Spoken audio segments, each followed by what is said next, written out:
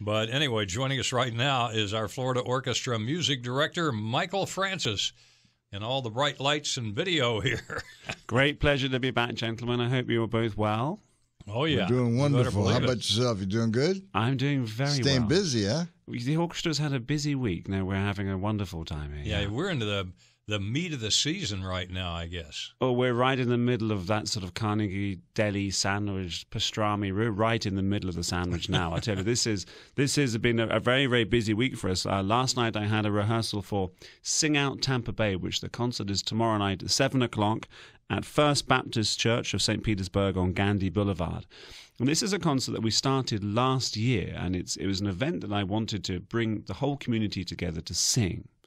Because singing is so uplifting, it's so uniting, and you don't need to be an expert musician. Anyone can sing. And if you don't sing well, that just adds to the flavor and the harmony. It's no problem. So just come along and have fun. So last year we had this concert, and we didn't know how many people would come because it's a free concert. And I was delighted and relieved to look out and see 1,500 people there. Wow. And it was a special night. People had such a wonderful time. And so this year we decided to do it again, and it's based around gospel music, of course, some of America's finest music. And so we have the Tampa Spiritual Ensemble. We have a choir of 250 people, many of which have never sung in a choir before, the entire Florida Orchestra, and some wonderful music. We have Amazing Grace, Oh Happy Day, When the Saints Go Marching In.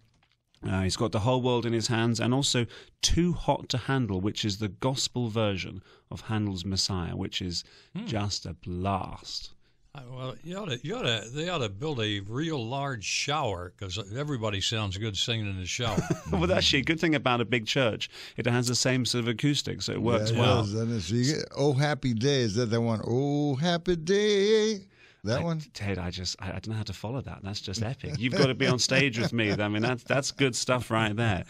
And the only awkward thing about the entire evening is having to watch a conductor try to get a gospel choir dancing. That's bad. That's not a pretty sight, I'm afraid. But it's a really special evening. Where have you been, by the way, since the last time we talked to you? Since last time I was I think I had a little trip to Norway. I was in Canada, and then just earlier this week we were in Daytona Beach.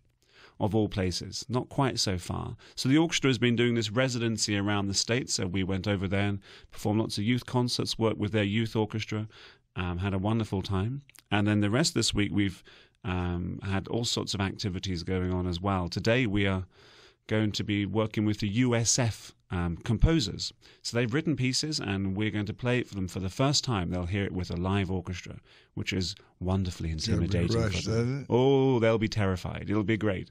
And also exciting as well. And then we're going to choose the best piece, and that's going to be put on my final masterworks this season. Alongside Tchaikovsky and Beethoven will be a piece by a Tampa Bay composer. USF student. Yeah. And then after that we work with the USF conductors. So they get a chance to conduct a professional orchestra. So very much part of us going into the community and doing what we love doing. Yeah, I got a message on Facebook from a guy that his wife made him go to a concert, and he was very much against it. But after seeing the Florida Orchestra, he's dying to go back again. Well, it's a wonderful time if you go there with your friends or your wife, and that goes to show, gentlemen, listen to your wives at all times. Yes. I know my wife is listening. Well, I took my wife to the rehearsal that time. She had the greatest time ever. Man, she was blown away by that. Yes, it's a very special thing, because when you go to a concert, you're not just hearing, you're watching. The excitement of seeing everyone play together, trying to understand what that conductor is doing up on the stage. It's just a fantastic experience. And, of course, it's so loud. It's so quiet. It's so exhilarating. It's live music is totally different to hearing it on the, dare I say, on the radio or on a recording. It's very, very special. You've got a concert this weekend, Tampa, St. Pete, and Clearwater. I remember talking about it, but I've forgotten what the concert was. Yeah, we have one actually. So tomorrow night is the Sing Out Tampa Bay at First Baptist Church of St. Petersburg at 7 o'clock. And it's very casual. We call it pay what you can, or pay if you want to pay. If you don't want to pay, that's okay. Come and sing. And then next week we have a lovely concert of Beethoven's Second Symphony. which is a piece he wrote when he knew that he was going deaf. And yet this piece is so uplifting. It's very touching. It's almost like him fighting against the elements, almost in denial at this point. Just soon after this, he wrote a thing called the Heiligenstadt Testament, in which he admitted he was going deaf in his early 30s. I mean, can you imagine that as a composer? That seems to be everything construed against you.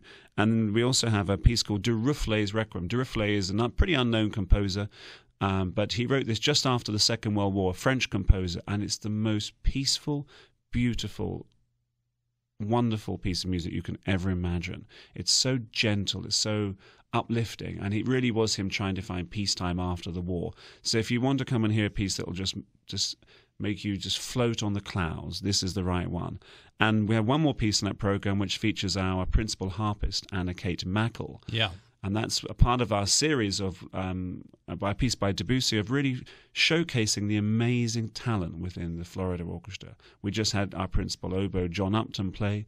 And of course, our concertmaster, Jeffrey Moulter, played a concerto just before Christmas. And now Anna Kate Mackel. I mean, we have formidable talent trained in some of the finest universities and conservatoires. And the Master Chorale working with you on some of the concerts. Absolutely. And they are fantastic. And when you hear a chorale ensembles and an orchestra together, well, that's even more goosebumpy. Mind-boggling. It really is. Yes. Well, you can learn all about this. You can check out the website. You really need to go to hear the Florida Orchestra. I mean, it is incredible, just like the guy who was forced by his wife to go. Was that you or was that the guy?